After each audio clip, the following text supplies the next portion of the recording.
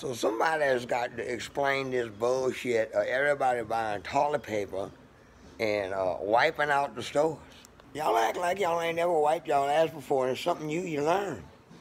Told you never wipe before you poop. Now you know why. Just seemed like every election year we had a new virus. I mean, we had SARS, swine flu, Ebola, and now you got Corona. I got Bud Lights. Motherfuckers is buying up shit like hand sanitizer. It's kind of late, you dirty son of a bitches. Why y'all wasn't doing that before?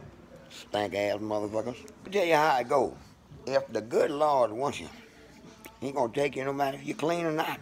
You can still be a dirty son of a bitch. So just keep that in mind. You ain't gotta clean up now. You was a dirty son of a bitch before, you're still gonna be a dirty son of a bitch. I myself am a dirty son of a bitch too. So you're scared of the coronavirus, but yet you'll take medicine that says shit like this. May cause death. May cause diarrhea of the mouth and the ass. Could kill you if you took one too many. Penis or vagina may fall off. Severe headaches till your head explodes. Could cause uncontrollable bowel movement all day.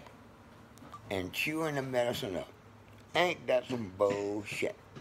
So my advice is this. Couple bills a day keeps the doctor away. But like these coronas away.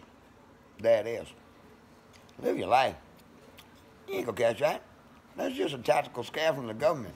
Y'all just believing all the bullshit and buying up all the toilet paper. But Charmin wants to thank y'all. Because them motherfuckers is out of stock.